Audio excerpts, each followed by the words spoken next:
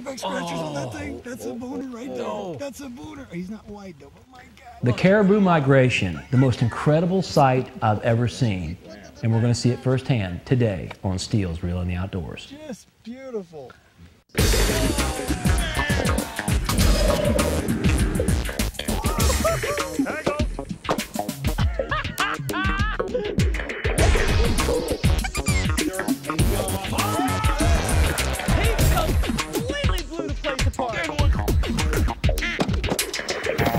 What a pig.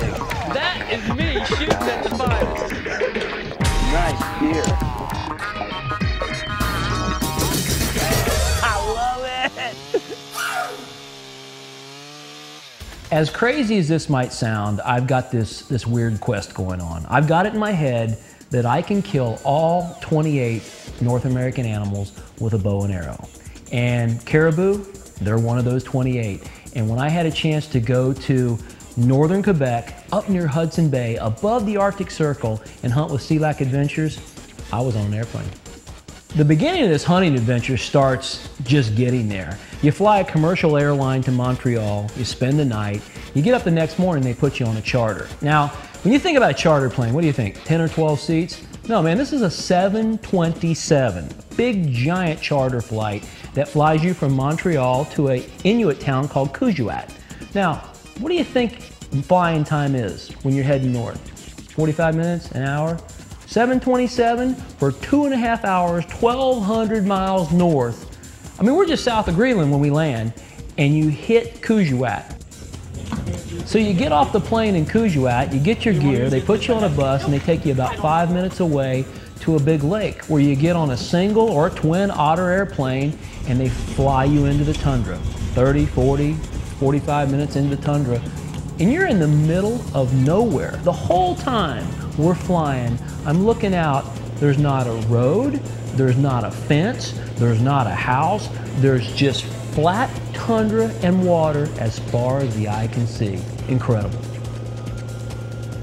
Now, I've flown into some remote places, and when I landed, I'm thinking, you know what, this is probably the farthest away from civilization I have ever been in my whole life. You're one step away from being on the moon, literally. And when we landed, the float plane taxis up to this camp, and I was blown away.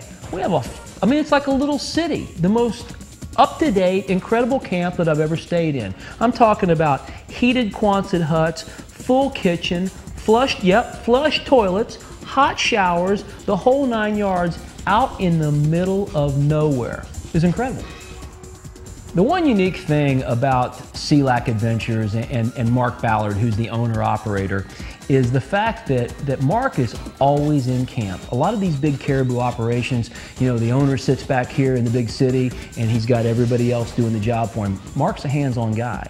And when I got off the plane, he was helping carry gear in and introducing me to the cook and the whole 9 yards. And it was pretty late. We really didn't have time to make a push into the tundra to go hunting. But Mark said, hey man, why don't we just jump in the boat and I'll show you around a little bit. We'll shoot a little footage. And along the way, I got to hear a little bit about his operation. I thought that was kind of neat.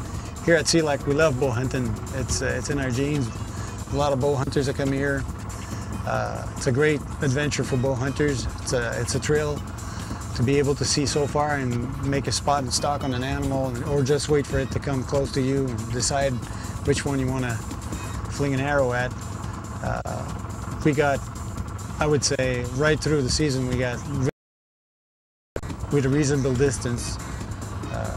Everybody just loves that hunt. It gives you the opportunity to shoot on a bull, or to harvest a bull, maybe 3 or 4 shot opportunity a day, which you never get into any other species, basically. Now, I was hunting with my friend Jamin Krebs, or at least I was supposed to be, and we were going to switch off camera duties. But when he got delayed coming out of Spokane, they said he's going to be a day late. I told Mark, I said, you know what? This is a 6-day hunt, brother, and I'm going to hunt every single day. So I put the camera in his hands, and we went hunting.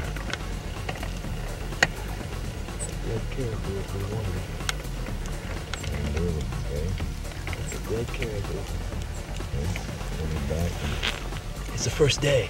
I'm going to wait for a big one. 25 yards. Look at him.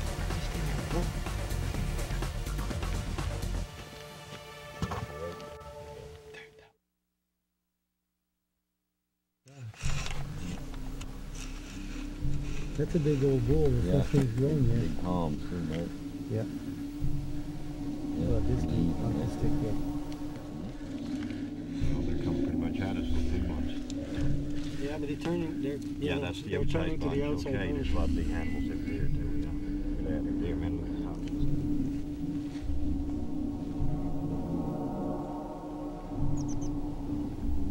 You call it, Mark. If he's worth shooting, tell me.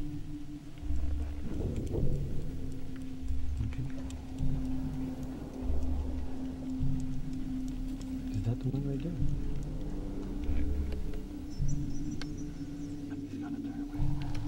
Hey, man. Oh my God, that's a good one there. Good.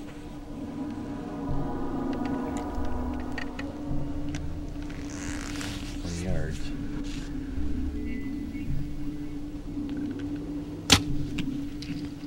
Stuck 'em. Yeah, baby.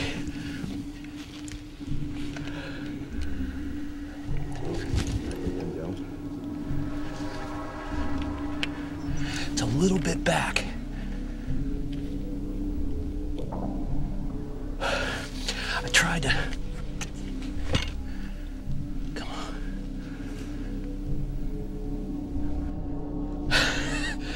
This thing, this is a total adrenaline rush. I mean, there's caribou everywhere. There are ones on the left and ones on the right, and they're telling me not to shoot that one and don't shoot this one. And then this great caribou just about runs over us. The thing is they come so fast. You have to lead them. And I didn't know if it'd be like a deer. I might be able to grunt at it, make it stop, but I just figured I'd lead it a little bit, and I aimed right about the front of the chest, and it was going so fast I hit just a little bit back, but it got good penetration. Looks like a double lung hit. I got another caribou to go, but regardless, this trip has already been amazing right now. It's outlasted my expectations 100 times. More, there's a lot of it. Yeah, there's more blood, so I think we should go down real quick. He went right through this area right here. Hey, look. Look right there. There he is. There you go, Joey. Nice shot, bro. Oh, man. My first caribou. I'm stoked. I can't wait to put my hands on this sucker. Way to go, Joe. Great shot. You better go touch your first. I heard that. Because I've already touched 10,000. This guy right here, I'll tell you something. This guy right here, he literally has touched about 10,000 caribou. Mark put me with him, and he said, "This is the man. This guy will put you on a big caribou." And we've seen so many this morning, and I can hope you can skin as good as you can put a hunter in place. I promise you that. I'll do my best. Okay. Oh man, this is so cool. I'm in the tundra. I'm a gazillion miles away, a zillion miles away from everything, and we're in the heart of the migration. These caribou are just starting, and they're in velvet. I always want to kill a big velvet caribou. And I think I got her done, man.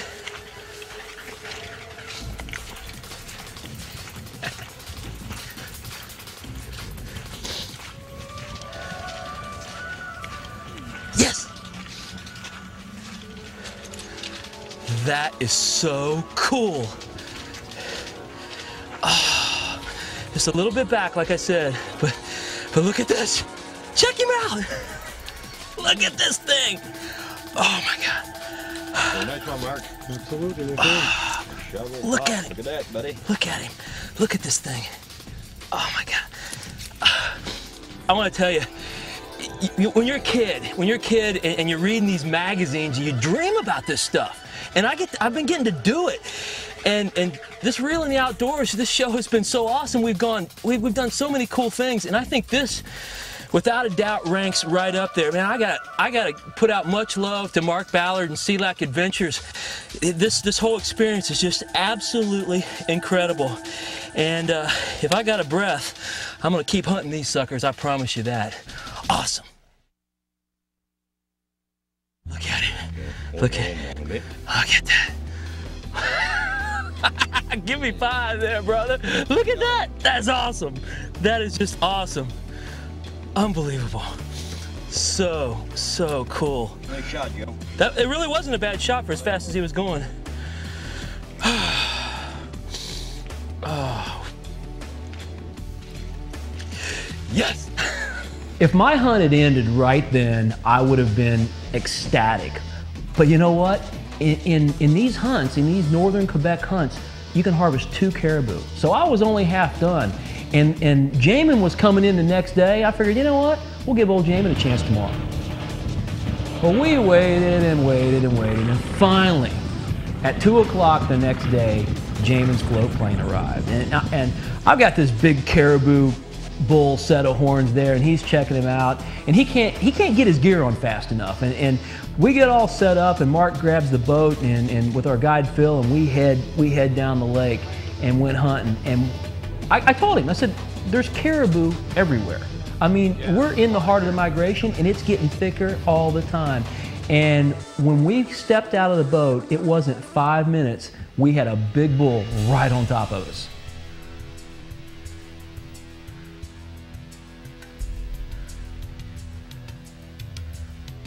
I mean, we climbed out of the boat, go up through this little crack in the rocks, and look to our right, and there's this giant bull standing there. And I'm running a camera, and for me, it's super exciting to run the camera. I mean, yeah, I love to hunt, but man, that's like second best. And I had what I thought was a perfect shot, but for whatever reason, Jamin didn't really have a good angle. And the whole time I'm waiting to see the arrow go into the bull until he's literally out of sight and out of range, and it didn't happen. And it was exciting. I mean, I think I'd go up there and just run the camera. That's how much fun it was. But we decided to just kind of trudge on, slipped up over the rise, glassed around, and here comes another bull. But this time, he doesn't have a clue we're anywhere around. He's got his head down, and he's feeding. What do you think, Mark? What do you think?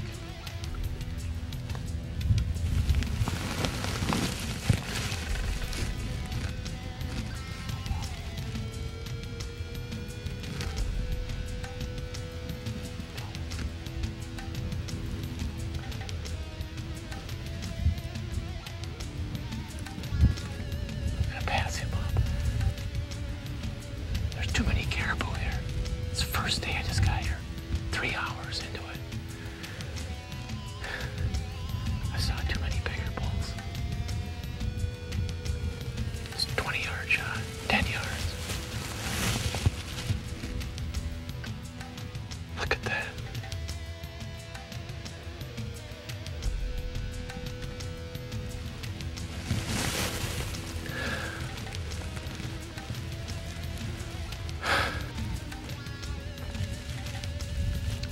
What do you do? There's more coming. Hear 'em crossing the river.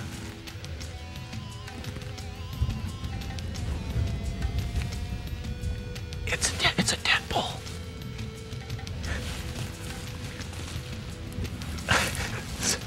Sorry.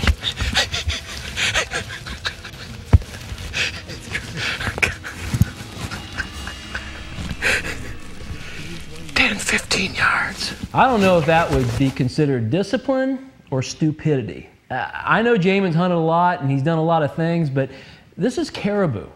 One day you've got 10,000 caribou around you, the next day you're looking at moonscape with nothing. That migration can shut off like that. But he said, hey man, I want a bigger bull. I said, hey, tomorrow we'll hunt a bigger bull. So we're 2 days into the hunt. I've got a great bull on the ground. Jamin's already passed on a good bull. And I'm thinking it can't get any better until I walked out the front of my cabin right at daylight. And there are caribou swimming the lake in front of our camp just like ducks. They're everywhere.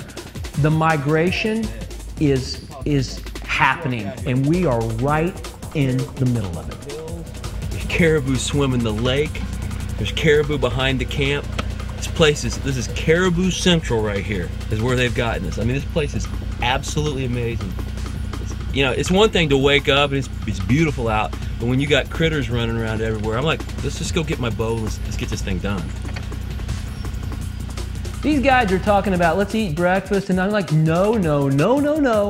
Let's get in the boat and let's go hunting. So I grab Mark and our guide Phil, and we jump in the boat, and we head up the lake, and it's like heading into, you talk about a target-rich environment, it's like heading into Indian country. I felt like Custer. And the Indians were on the horizon. They were everywhere. I figured after seeing what I was seeing, the hardest thing was going to be to pick a big one and stay with him. When you got that many animals mixing in, it is really, really hard to focus. So I'm on camera again, and Jamin's got his bow, and I'm not a caribou guide, but I can see from about 3/4 of a mile away where they're crossing the river. The river feeds into this little lake that we're on. And they are coming across one after another after another. And they do that, it's like a scent trailing thing. And I said, you know what? I think that might be a pretty good place to hide. So we make a trip up and around and come in on a cut that's right above the river where they're going across.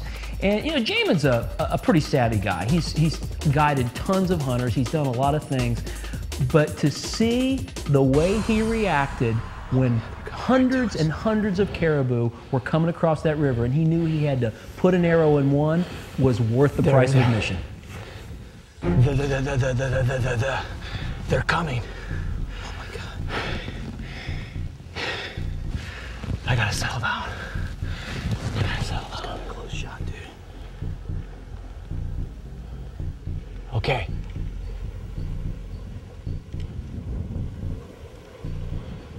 I see the bull I want.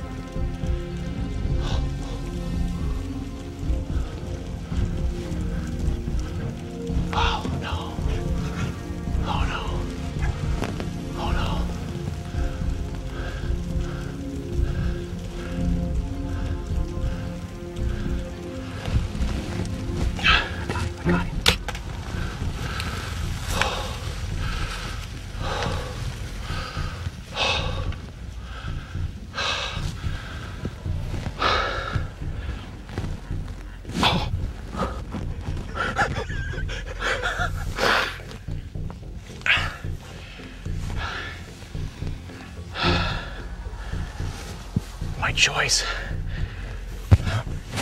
That is the most intense, that's the most intense moment I've ever had in bow hunting history, right there. Try to make a choice out of 20 big bulls, and 10 go by, 20 go by, and you're like, that's the one. He should be dead. It's a good one. It's a good one. When you're hunting the tundra, you're hunting around a lot of water, and there's always the chance that your animal will expire in the water. Whether it's a river or a lake, it doesn't matter, because there's only one way to get them. Enter Jamin Krebs, former member of the Village People. Oh, man, I am telling you what.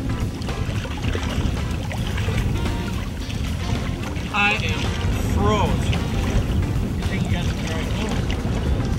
It took us a couple hours to pack out Jamin's caribou, but after that, I'm looking around, I'm saying, you know what, the migration is on, and remember what I said? It could stop tomorrow. So I grabbed the guys and I said, we're going back to the river crossing. I mean, you could still see them crossing. And I said, we're gonna set up in the same cut, and we're gonna try and ambush us a monster bull. The one to the right. That's the one? Is that the one?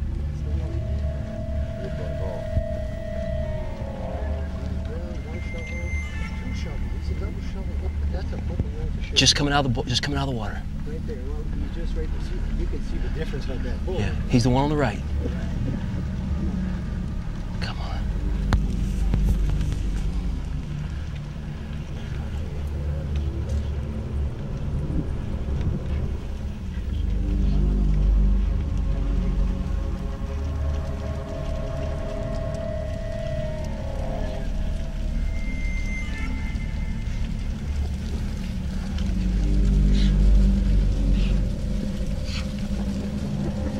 I see him.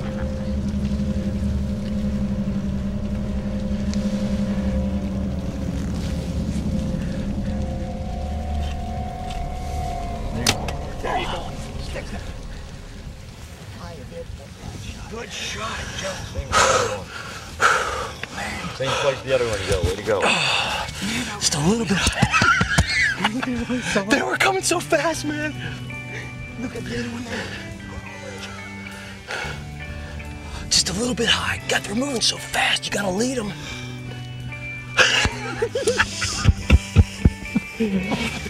That's hunting, buddy. I want to tell you, that is hunting.